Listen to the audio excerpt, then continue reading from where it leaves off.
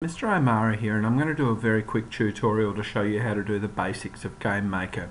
I expect that most of you have this by now, but I figure it's worth having this resource up my sleeve. So as you can see, I'm saving the project in the normal place, just as it's specified, and I'm calling this one Demonstration. So I'll click on Create. So here we go. Now the first thing I need to do is make some sprites. Now a sprite is like the clothing that an object wears, but a sprite is not an object, it's just a look for it. So I'm going to create a sprite. Actually, you know what, I might add an existing sprite. Now I have created a folder and I'm actually using some sprites. Oh, there you go, I beg your pardon. I am in fact creating a sprite, and I'm going to load a sprite, and these are some images from that my kids have drawn, and I took a photo of them on my phone, and here they are. So, the very first thing I'm going to do is I'm going to create this player.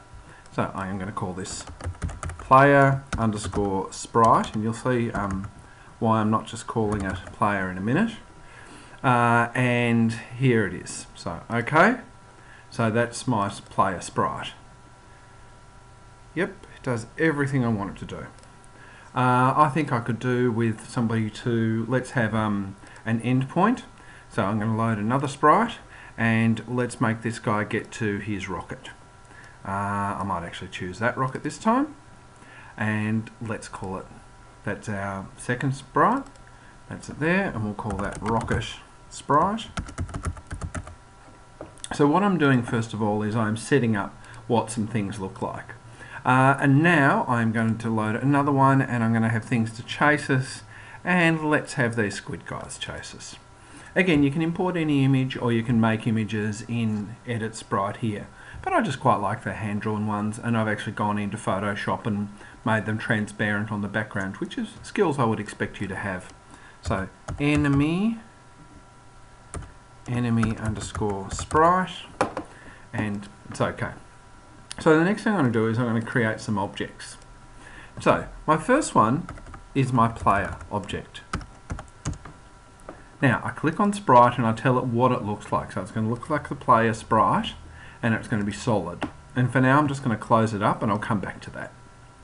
Now I'm going to make another object for my destination, and I'm going to call this object finish, because this is how the game is going to finish. So it's going to look like the rocket, it's going to be solid, and actually no, I'm going to leave that one blank too. And then I'm going to create an object for, let's say, for my enemy underscore object, or ob will do.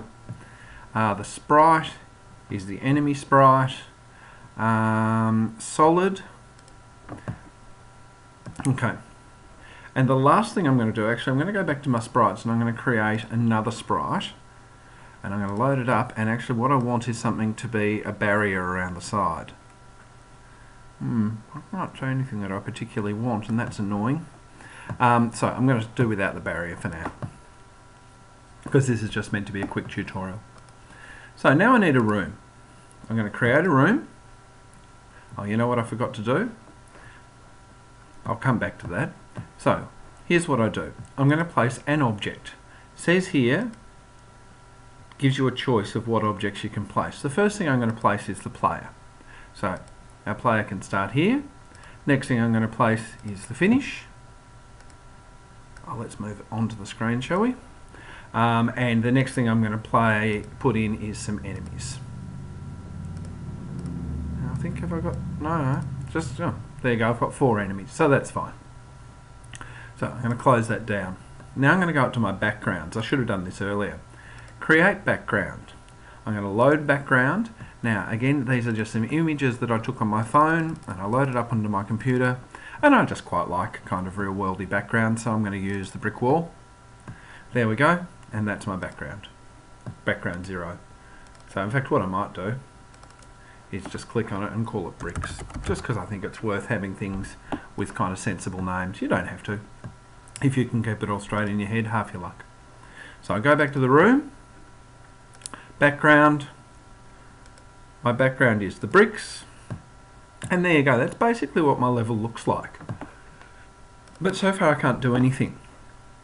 So I'm going to go to the player and I'm going to give him some events. So if I press the key left, he is going to move, and I grab this one here, he's going to move left at a speed of, let's say 2. Let's make this a nice and slow game. Add another event, key press right, add event, no worries. So right, speed of 2, and as you can see this is pretty easy. It's a little bit boring, but there you have it. Add event, up this time, and of course, as you would expect, we're moving up at a speed of 2, and this is all a bit boring, but it is what it is. Let's add an event, which is down, of course, and we'll tell it to move him down at a speed of 2. So there you go. So now we have movement. What I also want to do is have things that happen when I collide. So if I collide with the finish, then what we have is, let's see, we've got jumps, rooms, game over. So there you go. As soon as I get to the rocket, the game is over. But if I have a collision with an enemy, then I want to go back to the start. So I'll look at here. Here we go. This one here says jump to start. So I will jump to start when I run into a bad guy. Now that's fine, except my bad guys are just sitting still at the moment. So what I'm going to do is say that every time I change direction, the bad guys will come for me. So as you see, press left. Not only will it make me move, but instead of applying to self, I'm going to apply it to the object of enemy, and I'm going to make them move towards me. Now the way I do that is I put in, hang on, what do I call player object? Player underscore object dot x. So I'm basically telling it these are the coordinates of the player. So wherever the player is, that's what you move towards. So they will hone in on me. And I'm going to make it a bit unfair. I move at 2, I'm going to make them move at 3. Okay?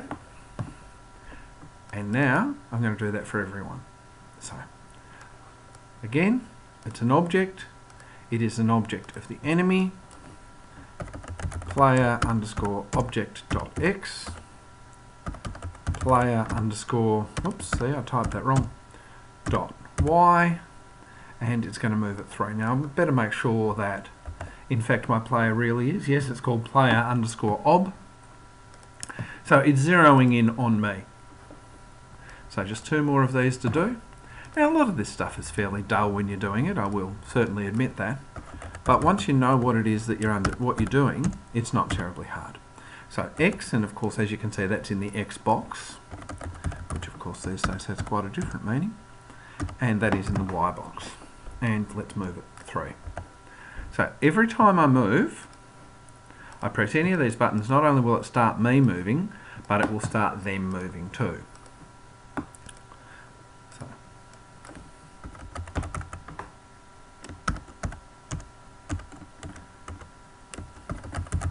And I just realised that I probably could have cut and pasted player underscore ob so that I could have made this a bit quicker.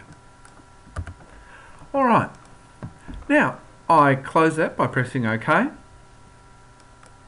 And you know what, I probably have a playable game here. Let's find out. So I press on the play button up here, which is the green triangle, and it builds the game.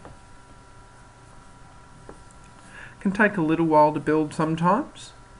You've got a little compile button down the window down the bottom telling you what's going on. I think it's actually rescaling the background at the moment, and I think that can take a while, although there you go, it didn't actually take all that long. And here's the game. Here we go, there's my enemies. And in fact, I have made an unplayable game because they zero in on me really quickly and I can't do anything to get out of their way because they go so quickly. That's interesting, that one there doesn't go towards me, which is curious. But anyhow, but I have a playable game. As you can see, I have my player, I have my destination, and I have my enemies, and they defeated me fairly quickly. So what I will do is I'll go back in and say, you know what, those enemies move too fast. Let's make them easier. 1. So I'm going to bump down everyone's speed. and I should be easily able to outrun them now. There you go, I've edited everything they do, and now I'm going to run the game again. Let's see if I can win it this time. Of course, you don't want your game too easy to win, because that's no fun, but that first one I made, obviously, unbelievably hard to win. So there you go, there they are moving towards me.